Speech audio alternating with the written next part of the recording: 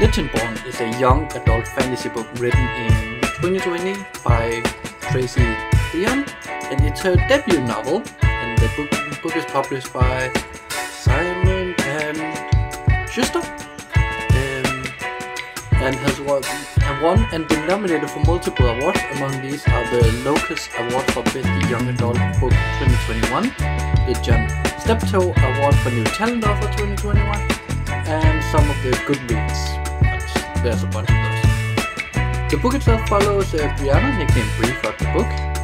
Right here, as you can see her. As she starts at the University of Carolina on this accelerated course for high school students who are extra brilliant or something like that. And she does that with her friend Alice.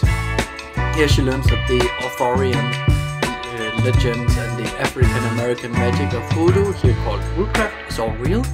And the story itself is basically her trying to navigate her place in this world and finding her role in it, while also figuring out what happened to her mom, why her mom died, and how all of this kind of fits together.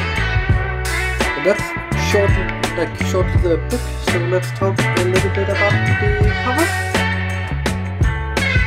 The cover's beautiful, like really beautiful. I love this cover.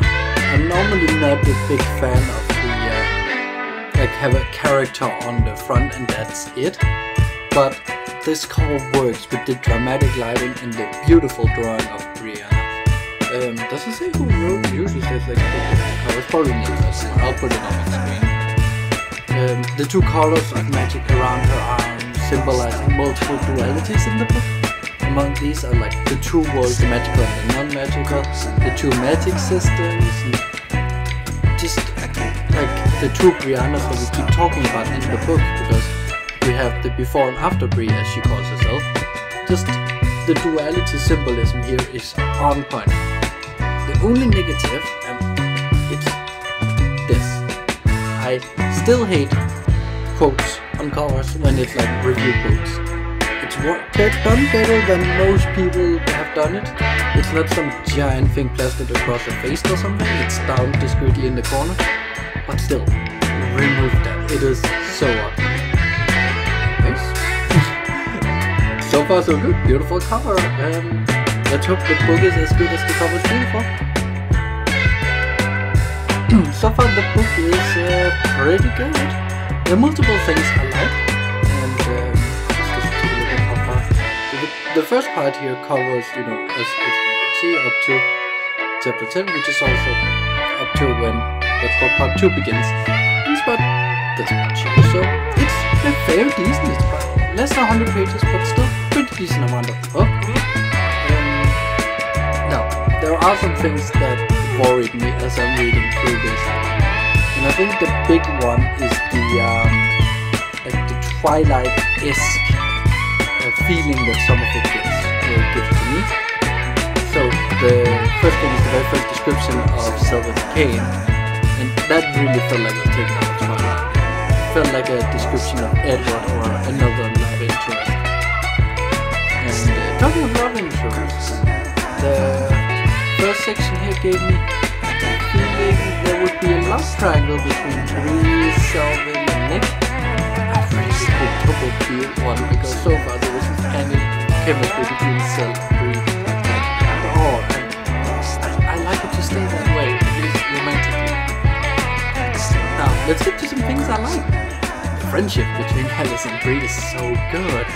I really feel like they are old friends who've known each other for years. Deonn does a great job of selling their friendship, and that they have a long history together without spending multiple pages of exposition. Something else Deonn does really well is the subject, skin color.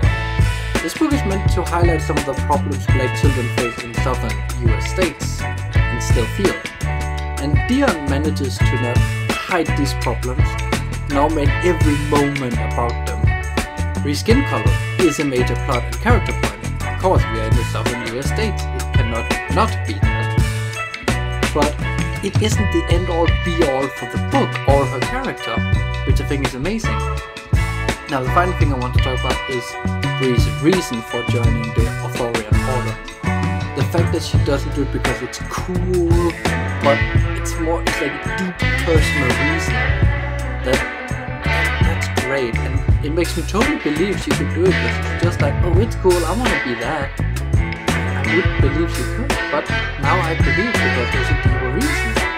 So, really, so far, it's a really good book. Let's hope section 2 is gonna be as good. Now, this section is equally as great as the first. When reading it, I was convinced to believe it was either Legendborn or Shadowborn. And just to talk about the final thing in this section, adding root work made me certain that that was who she is, and probably more, but also introducing the root work at the end is such a trust to make you want to read more. Anyways, and I'm not mad, I like it. Now let's talk about romance, because in the first section, Rhea and Nick would get it together, and I compared it to Twilight, and this carried over in the first half of the section, but once they actually became a couple, I started to believe they were a good couple, and there was romance between them. It's quite clear to me that Dion is a first-time writer, and that shows, because I think the romance could use a little one. But it isn't bad once it gets going. In future books as series, I do believe she could do a better job, but still I think it's a really good job for a first book. Relearning to cheat the mess by inflicting pain upon herself is a new trick. Maybe too simple? Like, the order is old, why doesn't anyone know how to prevent the mismatch? Or maybe they do but haven't told anyone how to do it. It still felt a little too easy for me. In this section we also get the most action so far. So let's talk a little about the action of the book, because there is some. The first is the attack on the lodge. Too much happened off screen for my liking, like way too much. I don't get why not show us what happened. I suppose it could be a sign that Dion isn't the strongest writer when it comes to action. But I believe it was more of a storytelling choice. But to me it's the wrong option. Then there was the trial crossing the open area between the two forests. I like how that was done. Quite exciting. We are told Bree used to climb trees when she was younger. This is never brought up.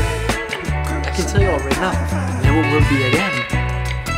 At least not in this book. So it really felt like Dion had written herself into a corner. I don't know. Maybe some of her magic flares up and only said realize. I think that would have been a better way of doing it. I think it made Bree a little too much of a Mary Sue when it's a thing that won't be used again and wasn't introduced already. Oh, and while I remember, I'm so glad there isn't a love triangle. It wouldn't fit the story, and I feel the mistrust Cell has is so much better. He just wants what's best for your order and to protect Nick. I like that, it's simple and it works.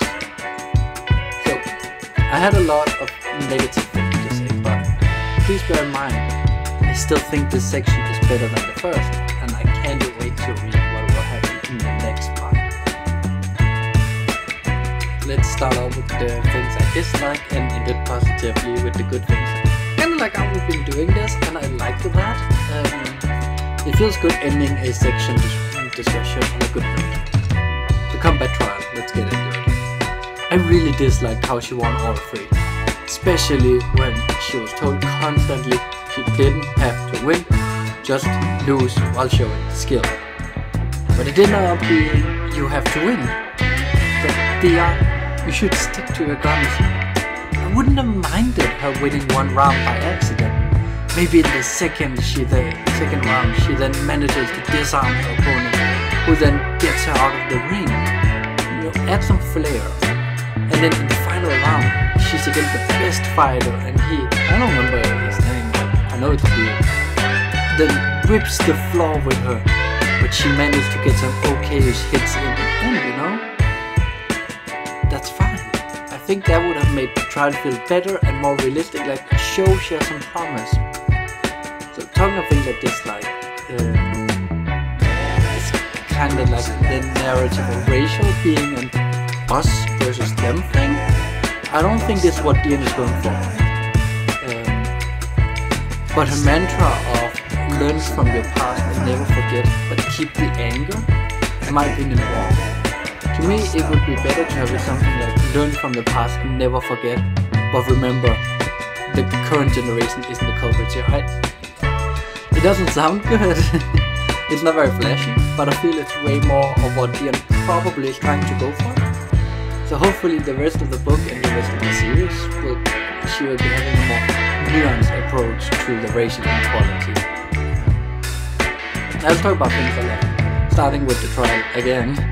I really loved how the training sessions up to the trial were handled. I think Dion hit the nail right there. It was so fun and I felt like we was actually out of the death. Also, Cell decided to help her after realizing she wasn't the one creating all the problems, she was more useless. Maybe have him teach her some techniques that directly counter some of her potential opponents. And that is how she would do so well in the trial. You know, maybe like, oh, most likely you're gonna be up against so and so, and he prefers using the sword. And I noticed he has a habit of always following a forehand stroke with a backhand stroke while leaning on his left feet a bit too much, you know. And then go, so if you just kick out his feet, he will fall and then you could win. You know, something like that. Definitely not a bad training session. I do think Dion could have done more to make it better. Also the realization of how Nick, Cell and Bree are all connected is great. I think it was brilliantly written and you can feel the emotions on Cell and Bree. Definitely the best part of the book so far. Even though for this and for the previous one I had more negative to say than the positive. The positives are so much, like the peaks of the positives are so much higher than the depths of the valley of the negative, if that makes sense. So, you know, can't wait to get to the final section, but so far the book is actually really good. For the final section, let's start one last time with what I did like, the twist villain. Now a twist villain is extremely difficult to write, and therefore it often falls flat. Look at page 06. Sadly, here does so too. I get she's trying to set up the villain for the next book, but the revelation just wasn't more than a shock. I didn't feel like I could have guessed it myself. So, and that's kind of the important thing about twist villain is you're supposed to feel like, oh, I could have guessed it myself. So what I would have done differently is reveal the true villain at the very end of the book. And ended there. Then throughout the book have the villain show some suspicious signs. Not a lot, maybe like 3 or 4 times. Maybe 1 per section or something like that. And then have the rest of the evilness happen off screen. That can then be explained and explored in the next book. Now, let's get to what I liked. The very first chapter in this section was the one with Bree, Dad, Waffle House. Everything about Bree's character, everything about Dad's character, everything about the story, the entire thing of healing and loss and feeling, you know, the loss of somebody, sadness, all that. It hits it so well. And it leads perfectly into the root craft she then gets better because of it. I'm pretty sure Dion either wrote the chapter or section first, or at least she decided that's what the entire book is going to lead up to. Generally speaking, it's a good section. And a way to show how talking about our problems and opening up to each other can improve our mental health. So, generally speaking, this book is really good. So, the way it is shown who Bree's ancestors is awesome. I'm not going to delve too deep into it since it's a big reveal and, you know, it would be a shame to read it because then why would you? But I can say so much. I like it. And let me know what you think down in the comment. Alright, in conclusion, Legendborn is the first book written by Tracy Dion in the Legendborn series. And it's definitely worth reading. The book is funny, it's cute, it has some surprisingly moving sections. It isn't a tough read when it comes to like the literary level, like she does use flowy, rose-colored language. poetry with poetry on it. But it's not either a difficult read when it comes to the emotional sections. They hit hard, they hit well, but it's not like they're gonna leave you in tears. They're good. And I would actually argue that if you struggle with the loss of someone, this book might actually help you out a little bit, because it does work with that, and it works with it really well. Generally speaking, I cannot praise this book enough. Really good from start to finish, and it's a great start to finish. It's a perfect debut novel. I can't wait to read the rest of the series later. So I think you should read this book. And I hit the camera by accident, I'm sorry.